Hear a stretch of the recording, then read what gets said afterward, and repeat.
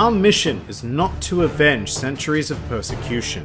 That's not what attacking Marijwa was all about. Do you understand? We will fight and rob those who attack us, but we must never cross that final line. We will never kill. Hello and welcome to One Piece 101, the series that breaks down everyone and everything in the One Piece world. Today, we are going to be examining the tragic captain of the Sun Pirates, Fisher Tiger.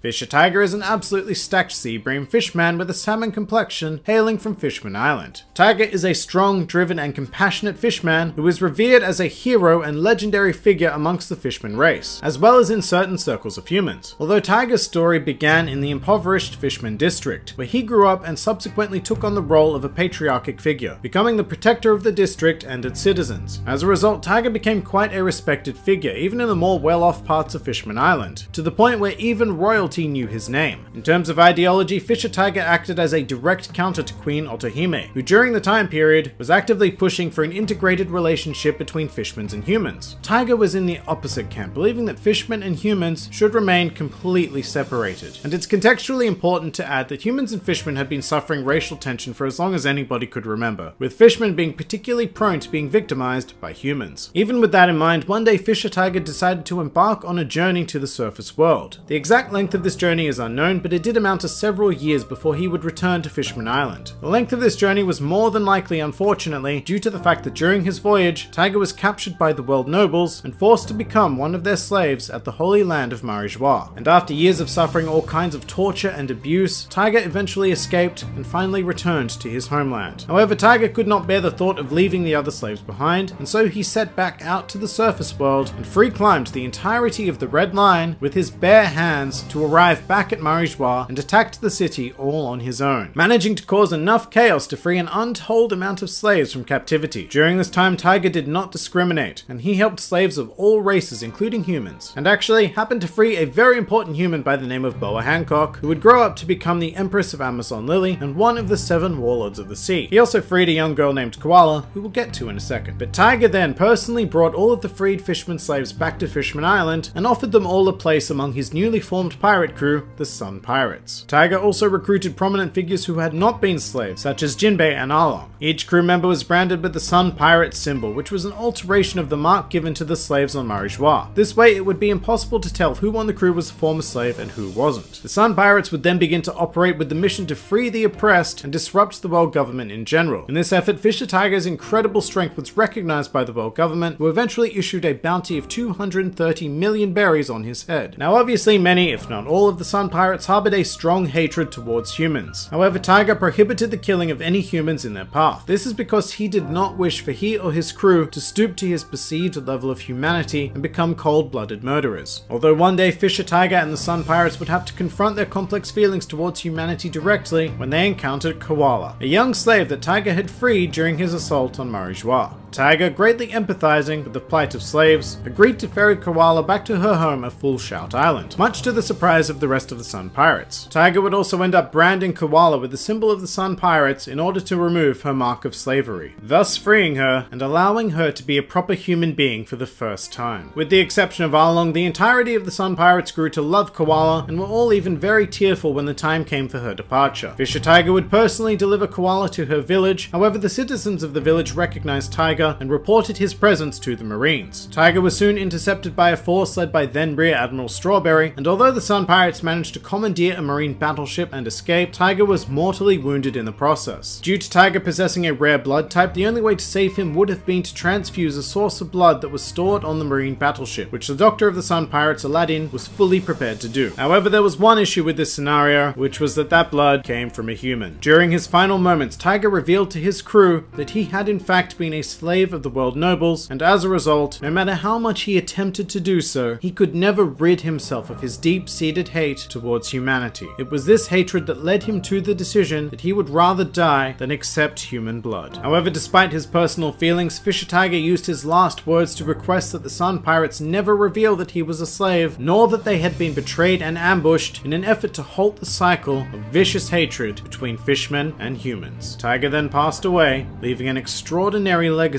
upon the world. Some more fun facts about Fisher Tiger.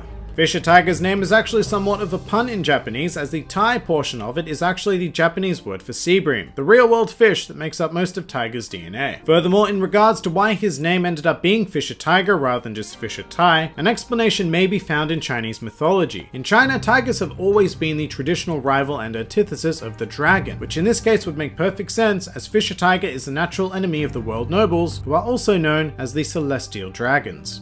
In addition to his talents in combat and leadership, Fisher Tiger was also an exceptionally skilled carpenter and even built his own pirate ship.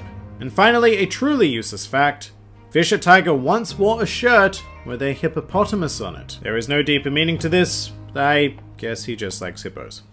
And that pretty much does it for Fisher Tiger. If you enjoyed this video, then feel free to like, favorite, or subscribe. And if you are in any way keen on supporting this independent channel, then please feel free to check out my Patreon, Discord server, or Twitter, the links to which are in the handy description below. Finally, please do comment with who, what, or where you'd like to see featured in the next One Piece 101.